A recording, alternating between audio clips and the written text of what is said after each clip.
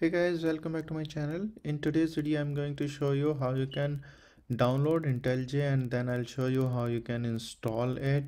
Also at the end, once installation will done, then I'll show you how you can print hello world in Kotlin. So let's begin. First of all, we need to download IntelliJ. So we need to open a Google in your browser and then simply type download IntelliJ, and on the first link just click it.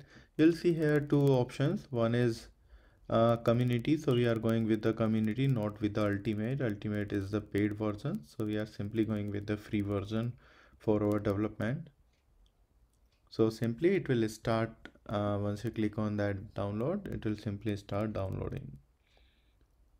So once this download complete, we'll simply double click on it and then it will start installation. And this whole process I'm doing it on a MacBook.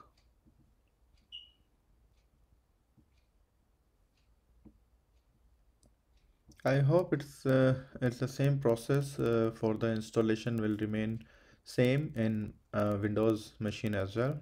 So it's downloaded now. I'm simply double clicking on that and it will start installation.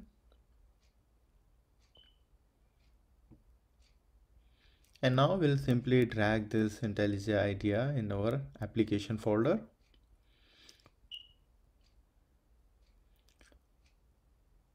Once that is done, then we'll call our finder and type IntelliJ, and you will find that option and simply open it. So it will ask you for some permissions. Just allow, accept, and next. So it will open now. Now we can see here are a couple of options. So we can change the theme. If you want to like the light theme, then you can change it from here. If you want to go with the default, then you can leave as it is. And now simply click on new.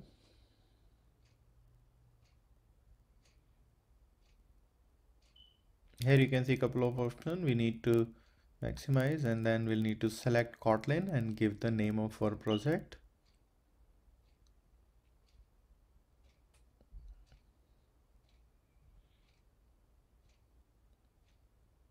And here is the JDK version. So here I want to remind you, like when you need to have Java JDK or Java runtime pre-install on your machine. From here you can change the path of your project where you want to store. Just simply click on next.